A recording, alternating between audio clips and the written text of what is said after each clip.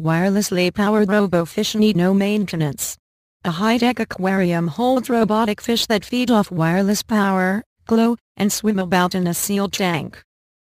Fish are entertaining pets, but they require maintenance like feeding, regular tank cleanings, and the occasional health check.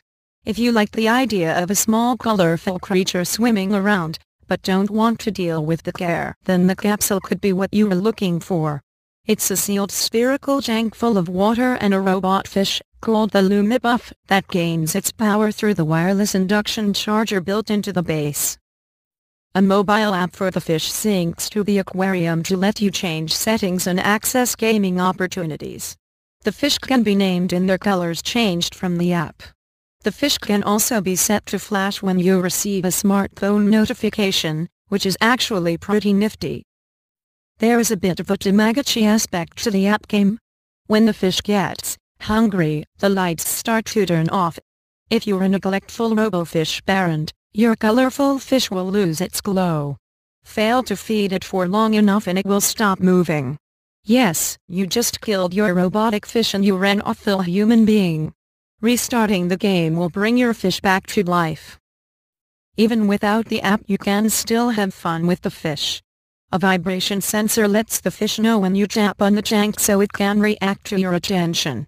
Thanks to the wireless charging system, you never have to pull your fish out to charge it up, it just keeps going.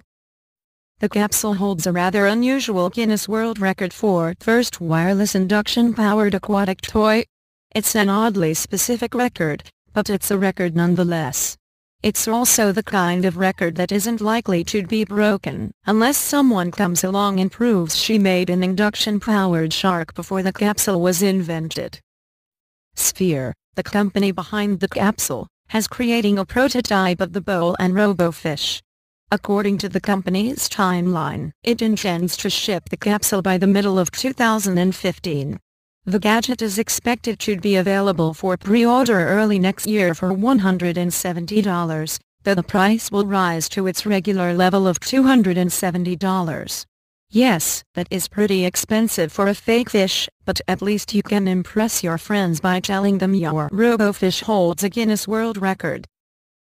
I went outside to my small pond to interview the resident Shubunkin goldfish about their views on potentially being replaced by robot substitutes, but they had no comment.